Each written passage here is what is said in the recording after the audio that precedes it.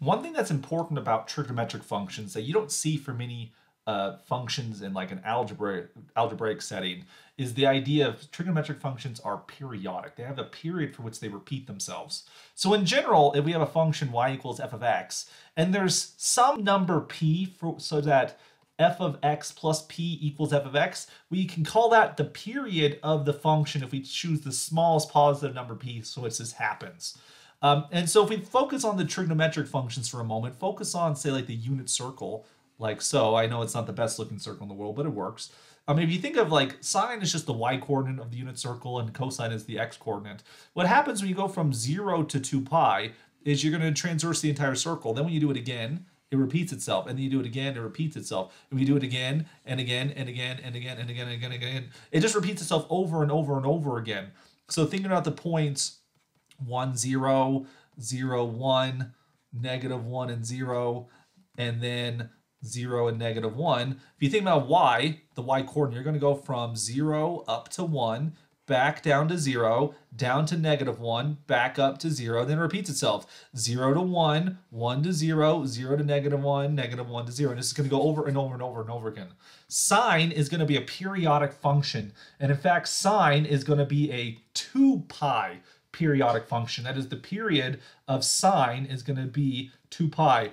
Once you go along the x-axis 2 pi units, sine will repeat itself. So if we think about the graph of our function here, the graph, if this is like our x-axis right here, you have 0, 2 pi. Whatever the graph turns out to be, you're just going to repeat it when you go from 2 pi to 4 pi. So when we graph trigonometric functions, oftentimes if we can graph one period, then we can actually graph all of it because it just repeats itself. It's like a rubber stamp that we just stamp and stamp and stamp and just do it over and over and over again if we can know what one period looks like. So sine is a 2 pi periodic function. Cosine, by similar reasoning, is also 2 pi periodic. Now, secant and cosecant are the reciprocals of cosine and sine. And because sine and cosine are 2 pi periodic, secant and cosecant will also be 2 pi periodic. They will repeat themselves every 2 pi units along the x-axis.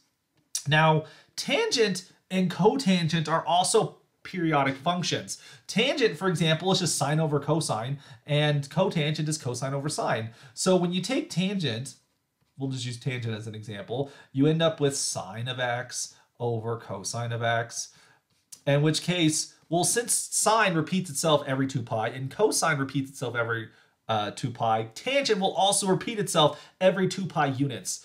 But remember, the definition of period is the smallest positive integer, it doesn't have to be an integer, the smallest positive number such that it repeats itself. And so while tangent and cotangent do repeat themselves every 2 pi, it turns out a smaller cycle is actually possible. Tangent and cotangent actually repeat themselves every pi. That is every half spin. It doesn't have to be a full rotation. And the reason for that is the following. When you look at the